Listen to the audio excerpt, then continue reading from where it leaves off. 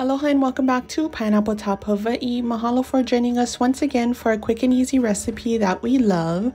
If you aren't already, please go ahead and subscribe, like, and comment, and join us for our many delicious Ono videos. Now today we are making something super easy and simple. We are making some pork eggplant with tofu. Now I'm defrosting some pork that I had in the freezer, warming up my pan. I'm using a wok. I cut up some eggplant that I got at the farmer's market, and I had some leftover tofu. So let's get cooking. So here we have our sauce. Here it is 1 tablespoon sesame oil, half a cup of soy sauce, 2 tablespoons of oyster sauce, and 3 cloves of garlic.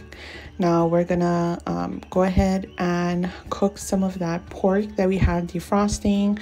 This is some cut up pieces of pork that we had. So this is actually a little more fatty than we usually use. So we're gonna render out the pork a little more. This is about 2 pounds of cut up pork butt that we had in the freezer. We just went ahead and thawed that out. We're gonna cook it until it's a little bit crispy and brown so we can render off some of that fat, since it is fattier than what we usually use.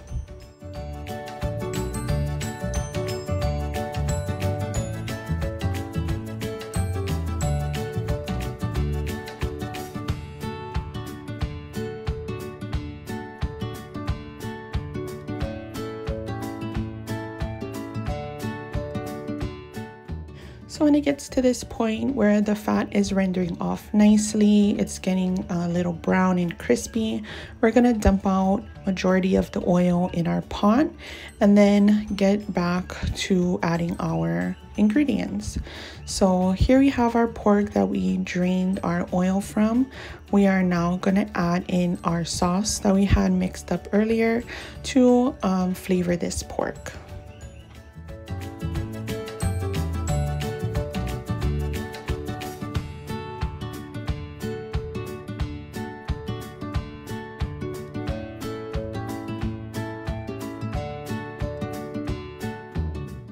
Now we're gonna add in our eggplants that we chopped up, and you can chop them up any size you want. I chopped it in about 1 inch to 1.5 inches just because it will wilt and cook down, and I still want to taste the meaty flavor of the eggplant.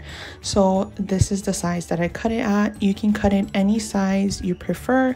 This is just my preference.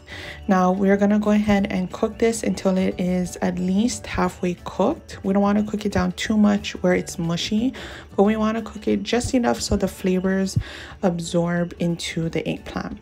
Now, if you don't have a lot of water that comes out of your eggplant, you can go ahead and add some. We added about half a cup of water here, and we're gonna simmer this down a little just until it's about halfway cooked.